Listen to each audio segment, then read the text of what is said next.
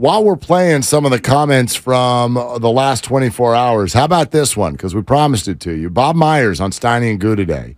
There have been the questions for weeks, for months. Hey, Bob, what about the future? What about Bob? It's a 3. What about the future? Why don't you have a contract? What's the plan? Well, it was asked in a little bit of a different way by Steiny today. A little bit of a follow-up to the question, which is forget about what's going to happen. Bob, let's just talk about you. Have you decided what you want to do? I would say I don't know. Okay.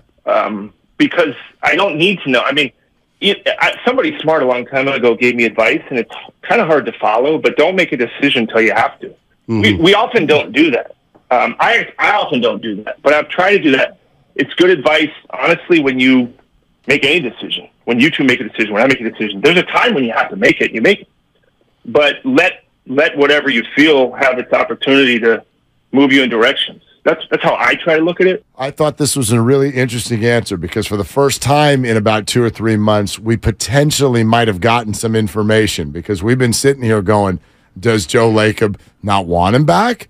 Has he even given him an offer? Is this about money? Does Bob want to go? Does Joe want one of his kids to take over? All the speculation. Yeah. Bob at least made it sound like right there that it's his decision. Because he said, I haven't made the decision yet. So and you don't make a decision until you have to make a decision. Right. And that's true. Yeah. That's true. But what's interesting there to me at least is that this is the first time that he's making it sound like it's his call. We didn't know that. We didn't know whose call it is. And I'm glad you broke it down that way because I heard this. I was at the car wash, which is where I did our daily delivery video on Twitter. Out of bed. In the car wash. I was doing it during the rinse cycle. Did you sing at the car wash? No, I was listening to the Bob Myers interview, and then I was doing our video daily delivery. And as I was listening to Bob, I didn't pick up on exactly what you're saying, and I think you are spot on. I actually did text Steiny and said, great follow-up, because it was a great follow-up question, because he first asked Bob about his status, and Bob danced around a little bit, and then Steiny hit him with the follow-up, and that's when Bob said, you don't make a decision until you have to make a decision. Basically, and what you just broke down, I think, is right. He has the decision to make, which is, do I stay or do I go now? Or I don't think it's as much like, will Joe offer me a contract or anything other than Bob doesn't know if he wants to keep doing this. Well, and as a Warrior fan, all I can say is if that is the case, if that got conveyed correctly today, that's comforting to me. Yeah. It's agreed. Comforting to me that it's on Bob and not that the Warriors are playing games with Bob. Steve Kerr already said earlier this year that he'd be devastated if Bob Myers leaves. And now that makes a little bit more sense because would Steve Kerr publicly say, I'm going to be devastated if my bosses decide not to bring Bob back? Like, that's not a good sound for you to say that you're disagreeing with what the organization is doing. Essentially, what they're saying is Bob may want to do something else. Bob might be tired. Bob, whatever. This is on Bob, and we'd be devastated if he leaves because we love Bob. But if that's what he wants to do, at least it was on him, and he was the one who was able to sort of create his path. Right. So that would, I think, mitigate some of the pain in terms of Steve Kerr. And even, if Bob decides at the end of it, guys, I want to take a year, I want to take some time and just do something else. And then I think Steve Kerr could rightly feel better about it as opposed to if the Warriors went in another direction and Bob felt like it wasn't his decision. So the answer he gave, and I'm glad you broke it down, Mark, because you're right.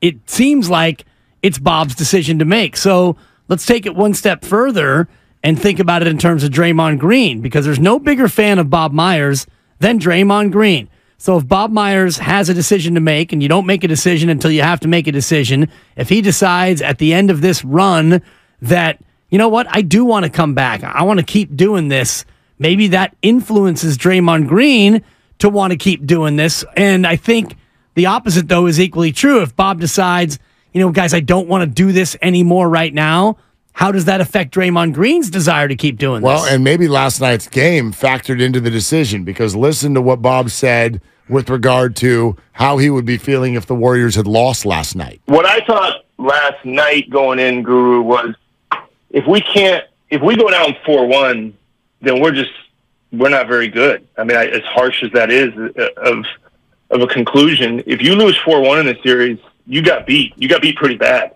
You barely avoided being swept. So my thinking was, I was confident we would win because our guys have proven they respond with their backs up against the wall.